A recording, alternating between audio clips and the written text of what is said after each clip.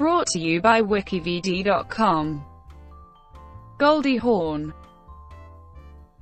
Goldie Jeanne Hawn is an American actress, director, producer and occasional singer. She rose to fame on the NBC sketch comedy program Rowan, to receive the Academy Award for Best Supporting Actress and the Golden Globe Award for Best Supporting Actress for her performance in Cactus Flower. Hawn maintained bankable star status for more than 3 decades while appearing in films such as There's a Girl in My Soup, Butterflies Are Free, The Sugarland Express, Shampoo, Foul Play, Seems Like Old Times, and Private Benjamin, for which she was nominated for the Academy Award for Best Actress for playing the title role. Hawn's later work includes starring roles in the films Overboard, Bird on a Wire, Death Becomes Her, Housesitter, The First Wives Club, and The Banger Sisters. After a 15-year hiatus from film acting, Hawn made her comeback in Snatched. She is the mother of actors Oliver Hudson, Kate Hudson, and Wyatt Russell, and has been in a relationship with actor Kurt Russell since 1983. In 2003, she founded the Hawn Foundation, which helps underprivileged children. Early life. Hawn was born in Washington, D.C., the daughter of Laura, a jewelry shop, dance school owner, and Edward Rutledge Hawn, a band musician who played at major events in Washington. She was named after her mother's aunt. Her father was a Presbyterian of German and English descent. Her mother was Jewish, the daughter of immigrants from Hungary. Hawn was raised Jewish. She was raised in Tacoma Park, Maryland, a suburb of Washington, D.C. Hawn began taking ballet and tap dance lessons at the age of 3, and danced in the corps de ballet of the Ballet Russe, a Monte Carlo production of The Nutcracker. In 1955, she made her stage debut in 1964. Playing Juliet in a Virginia Shakespeare Festival production of Romeo and Juliet. By 1964 she ran and taught in a ballet school, having dropped out of American University, where she was majoring in drama. In 1964, Hawn made her professional dancing debut in a production of Can-Can at the Texas Pavilion of the New York World's Fair. She began working as a professional dancer a year later, and appeared as a go-go dancer in New York City and at the Peppermint Box in New Jersey. 1960s. Hawn moved to California to dance in a show at a theater across from Disneyland. Hawn began her acting career as a cast member of the short-lived CBS situation comedy Good Morning World during the 1967-68 television season, her role being that of the girlfriend of a radio disc jockey with a stereotypical dumb blonde personality. Her next role, which brought her to international attention, was as one of the regular cast members on the 1968-1973 sketch comedy show Rowan. She would often break out into high-pitched giggles in the middle of a joke, and deliver a polished performance a moment after. Noted equally for her chipper attitude as for her bikini and painted body, Hawn was seen as something of a 1960s it girl. Her laugh-in persona was parlayed into 3 popular film appearances in the late 1960s and early 1970s, Cactus Flower, There's a Girl in My Soup, and Butterflies Are Free. Hawn had made her feature film debut in a bit role as a giggling dancer in the 1968 film The One and Only Genuine Original Family Band, in which she was billed as Goldie Jeanne. But in her first major film role in Cactus Flower, she won an Academy Award for Best Supporting Actress as Walter Matthau's suicidal fiancé. 1970s. After Hawn's Academy Award win, her film career took off. She starred in a string of above-average and successful comedies, starting with There's a Girl in My Soup, Dollar, and Butterflies Are Free. She continued proving herself in the dramatic league with the 1974 satirical dramas The Girl, from Petrovka and the Sugarland Express and Shampoo in 1975. She also hosted 2 television specials, Pure Goldie in 1971 and the Goldie Hawn special in 1978. The latter was a sort of comeback for Hawn, who had been out of the spotlight for 2 years.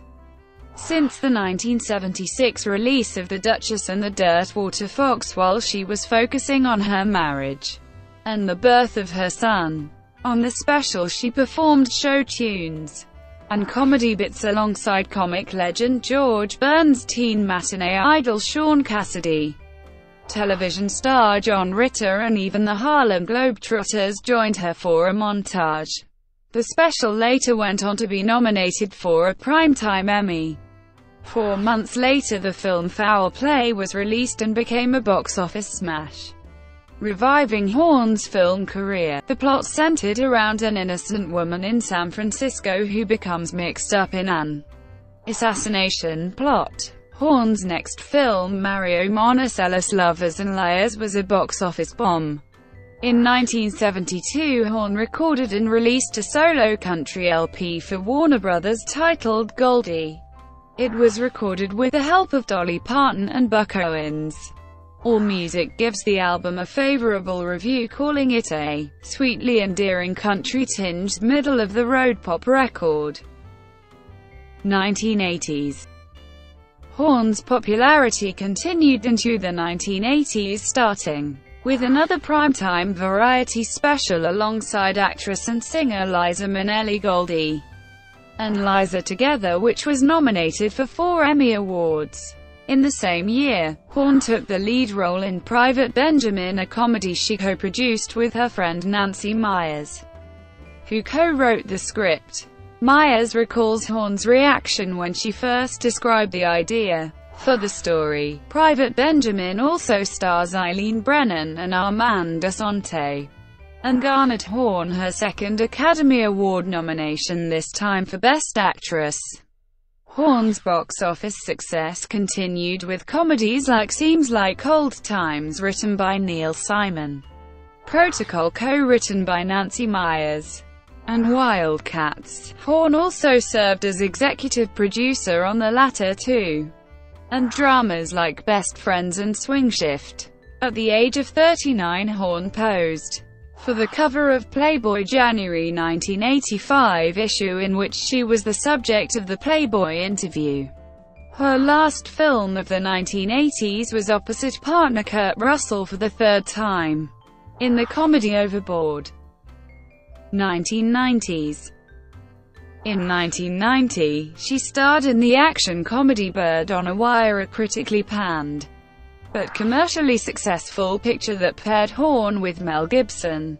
Hawn had mixed success in the early 1990s with the thriller Deceived, the drama Crisscross, and opposite Bruce Willis and Meryl Streep in Death Becomes Her. Earlier that year, she starred in Housesitter, a screwball comedy with Steve Martin, which was a commercial and critical success. Hawn was absent from the screen for 4 years while caring for her mother, who died of cancer in 1994. Hawn made her entry back into film as producer of the satirical comedy Something to Talk About, starring Julia Roberts and Dennis Quaid, as well as making her directorial debut in the television film Hope, starring Christine Latty and Jenna Malone. Hawn returned to the screen again in 1996 as the aging alcoholic actress Elise Elliott in the financially and critically successful The First Wives Club, opposite Bette Midler and Diane Keaton, with whom she covered the Leslie Gore hit You Don't Own Me for the film's soundtrack. Hawn also performed a cover version of the Beatles' song A Hard Day's Night on George Martin's 1998 album In My Life. She continued her tenure in the 1990s with Woody Allen's musical Everyone Says I Love You, and reuniting with Steve Martin for the comedy The Out of Towners, a remake of the 1917 Neil Simon hit. The film was critically panned and was not successful at the box office.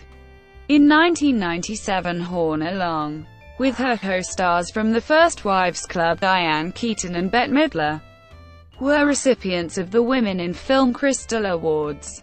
In 1999, she was awarded Hasty Pudding Woman of the Year. 2000s.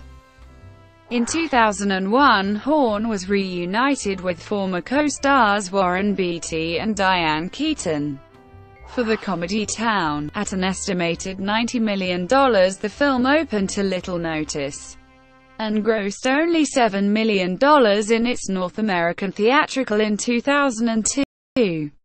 She starred in The Banger Sisters opposite Susan Sarandon and Jeffrey Rush, her last live-action film for 15 years.